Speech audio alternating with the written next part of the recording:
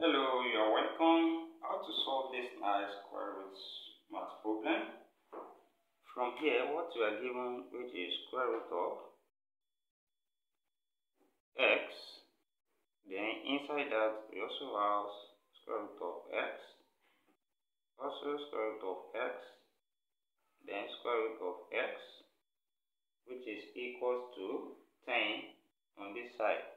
Now here, the first method we are using here, method 1. Let's take the square on both sides. So when we square this side,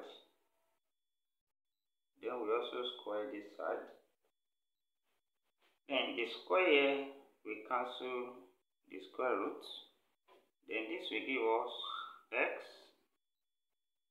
root x root x, then root x now equals to, let's still write this as 10 squared. Now before we continue, please subscribe to my channel and turn the notification bell on. Thank you. Now next step, we also square both sides.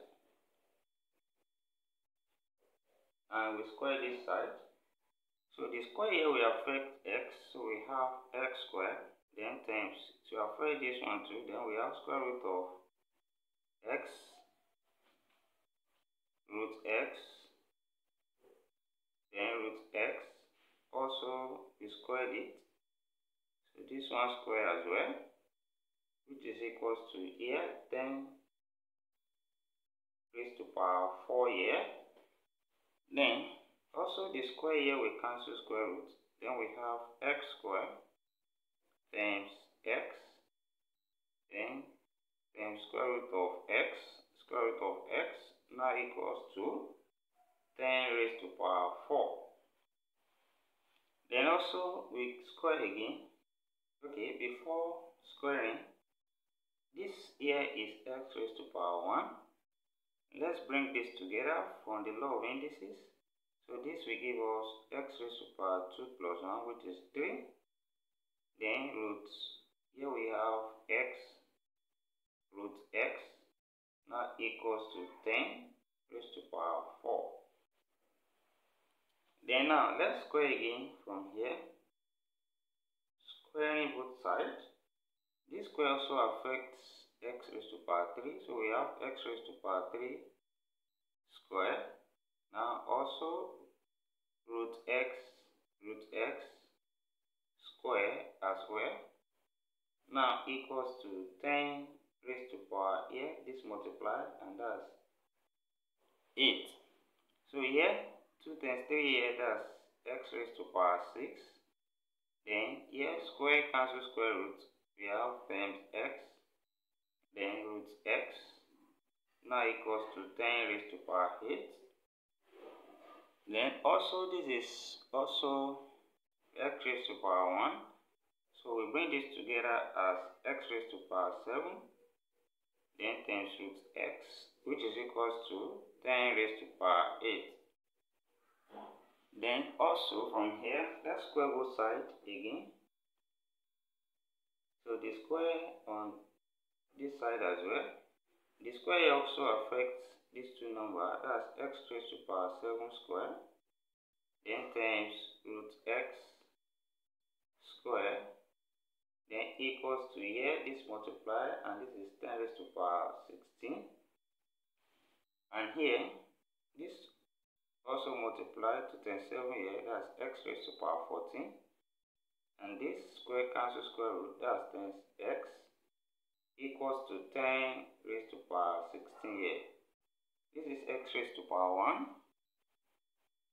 And here, when we bring it together, that's x raised to power 15 equals to 10 raised to power 16. Now to get x here, we can multiply both power by 1 over 15. So multiply both power by 1 over 15 so that this will cancel out.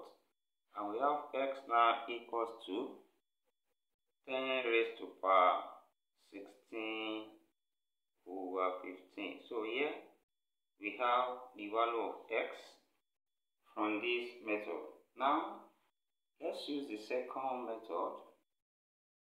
And from what is given here, we can break this down, and this will be root x times, here this x contains two roots, this one and the one outside. So we have root, then root x, and this x contains 3, thus we have square root of x.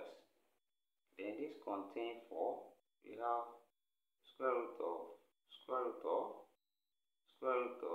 of x now equals to 10. And the square root here is same thing as raised to power half. So we have x raised to power half times here, that will be x raised to power half, then raised to power half. Then here we have 3 of it, that's x raised to power half, then raised to power half, then also raised to power half. Then here we have 4 of it, that's x raised to power half, raised to power half, raised to power half, then raised to power half, then equals to 10. Then when we apply the law of indices here, this is x raised to power half, and this multiply, we have 2 times today, that's 4, that's times x raised to power 1 over 4.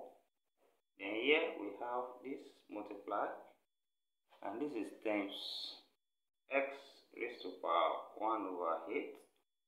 Then times here, this multiplies, and we have x raised to power 1 over 16 equals to 10 on this side. Then let's bring this together as one from the law of indices. So this is x raised to power half plus 1 over 4 plus 1 over 8 plus 1 over 16 equals to 10 on this side. Then from here, we can bring this together. SCM there is 16, so we have x raised to power 16 as SCM in the power. 2 goes in 16, that's 8 times 1, that's still 8.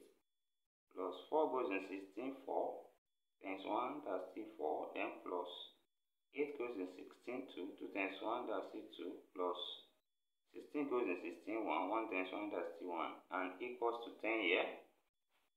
Then what we have here is simply 15 up here. So we have x raised to power 15 over 16 equals to 10. Then we remove this power and multiply both power with the reciprocal here, which is 16 over 15. And this is also then 16 over 15, such that this will cancel each other. And we are left with x, which is equals to 10 raised to power 16 over 15. Which is same thing with what we have in the first method.